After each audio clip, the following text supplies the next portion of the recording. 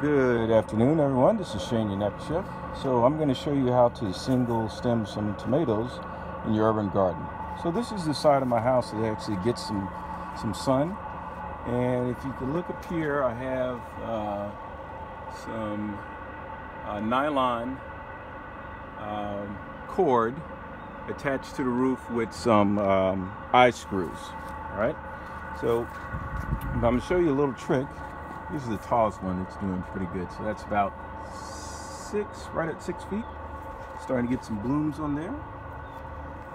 Now, the way that you want to do it is after you take your seedling out of the pot, you just want to plant it in the ground, and then you also want to take the string and put it in there with the plant.